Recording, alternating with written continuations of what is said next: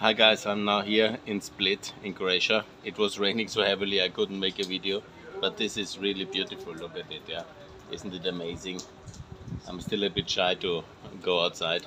I'm here of course to celebrate Croatian Eurozone and NATO, EU, and it's a role model for all of us, and I'm very happy to be here in Split. And also out there is the US Navy keeping us safe in case needed for Belgrade and Banja Luka declaring war on us. I don't hope so, but in case it's out there, our boys ready to strike.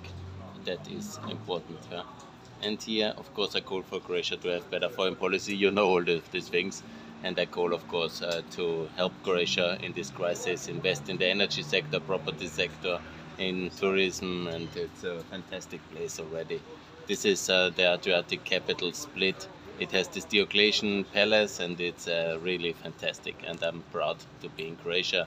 It's our proud ally, and I hope it's not needed to have a military answer to Banja Luka and to Belgrade this winter, and I hope that Croatia can focus fully on supporting Ukraine. This is of course most important now, and Kosovo most important, but in case needed, Ukraine needs of course a lot of help, but Croatia needs also to defend Kosovo and to defend also Bosnia, and not to divide it guys, but to defend it.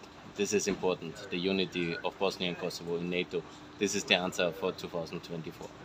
Best regards from this amazing town, and looking forward.